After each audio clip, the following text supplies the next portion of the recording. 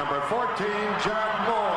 And here was the key to this ball club. Jackie Moore, a 5'9" senior. Jack Moore was a small, agile court tactician whose outside skills surprised opponents and fans at the 1978 Final Four as he led Muncie Central to a state championship.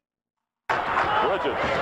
Here's Jack Moore. He got his man in the air, goes around and banks it home. He was great inside, too.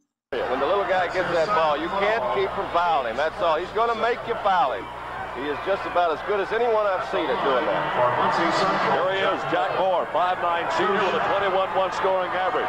Leads the team in assists and steals. Jack Moore scored 34 points in the first round game and 27 in a thrilling overtime title win over Terre Haute South Vigo High School.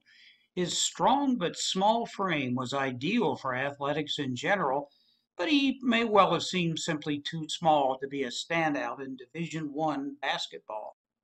But fans of the University of Nebraska were the next to be made believers in Jack's energetic style of play. Jack enrolled at the football-obsessed Lincoln, Nebraska campus, quickly becoming a crowd favorite using the same finesse and daring that wowed Final Four fans in Indiana. He won the 1982 Pomeroy Naismith Award for the nation's best senior player under 6 feet tall, and he won admirers throughout his 4 years as a Cornhusker for his positive personality and his straight-A academic record.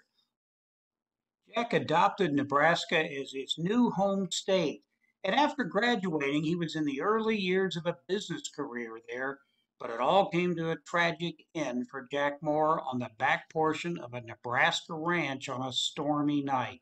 He and his business partner, stockbroker Gary Johnson of North Platte, died when their private plane crashed on March 3, 1984. Johnson was piloting the plane on a return business trip from Indiana, where the two had also watched Jack Moore's former high school team play. They landed to refuel in Des Moines, Iowa, then ran into unexpected storms and fog over Nebraska before crashing.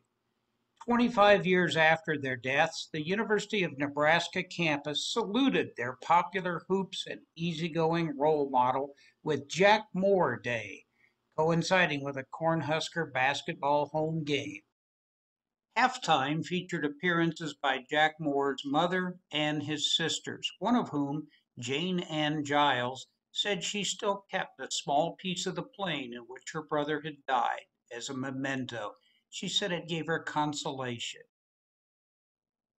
Jerry Shoecraft was a childhood friend and teammate of Jack Moore's on the '78 state title team. Jerry Shoecraft. Shoecraft, a leaper, 6'5", a senior. He said it was Jack Moore who persuaded him to enroll at Nebraska and play for the Cornhuskers.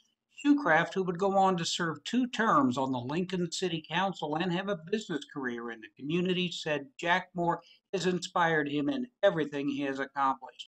Jerry said on a Cornhusker website that whenever he's feeling low or facing adversity, he asks himself the same question: what would Jack do?